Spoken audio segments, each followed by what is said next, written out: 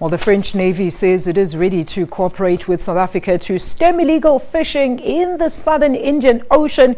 It says an agreement signed between the two countries out in Paris last year to patrol mutual interests is yet to be implemented. The state-of-the-art French patrol navy L'Astrolabe, built for such a mission, today docked at Cape Town as part of a first routine port call.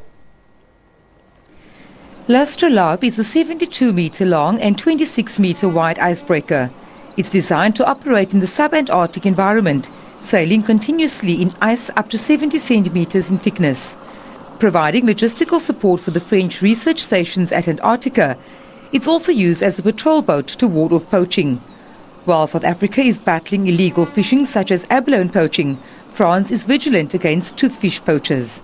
10 years ago, we had very oftenly some illegal fisheries, and we had very strong difficulties to get them out of this of the French economic zone.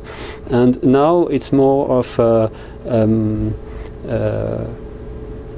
going there in order to show that we are here and that they don't come back. South Africa's interests in the southern Indian Ocean include Marion and Prince Edward Islands, and the French own the Crozet and Kerguelen archipelago.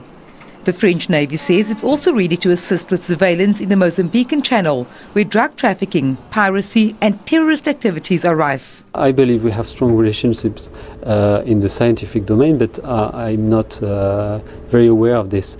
But in the defense partnership, we have an agreement being established in order to make patrols, cooperative patrols in French and South African areas around Prince Edward Island.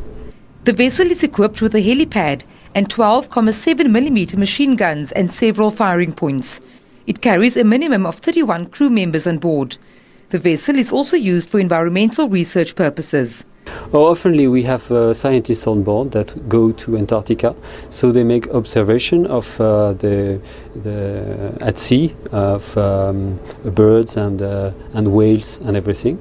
And we also have equipments to take the temperature of the sea and all kind of scientific numbers from the sea.